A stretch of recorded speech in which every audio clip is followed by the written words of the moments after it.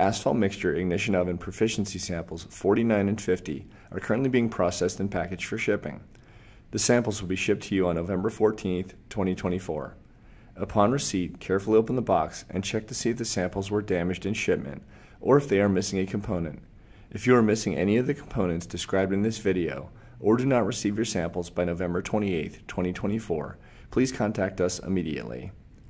The sample box should contain the following items: 1 bag of 12.5 millimeter half-inch aggregate, 1 bag of 9.5 millimeter 3/8 inch aggregate, 1 bag of 4.75 millimeter number 4 aggregate, 1 bag of 2.36 millimeter number 8 aggregate, 1 bag of fine aggregate that is 100% passing the 2.36 millimeter number 8 sieve, 1 pint can of liquid asphalt, and 2 pre-mixed bricks of asphalt mixture weighing between 1,520 and 1,550 grams.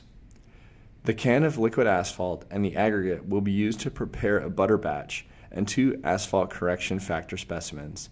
The information for preparing the batches can be found in the sample instructions on the AASHTO resource website.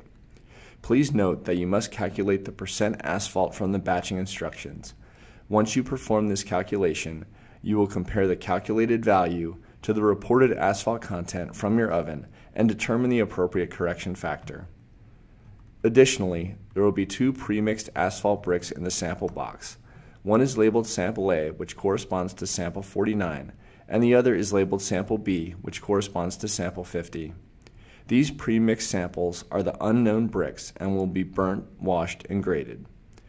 Upon receipt, assume that the pre-mixed bricks are moisture-free, and the mass of each of these asphalt bricks and any residual pieces of mixture should be between 1,520 grams and 1,550 grams.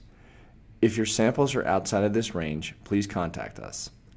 The closing date for this round is January 9th, 2025.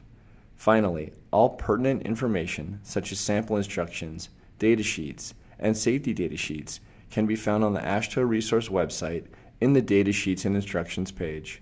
Thank you for your participation, and if you have any questions, please do not hesitate to contact us.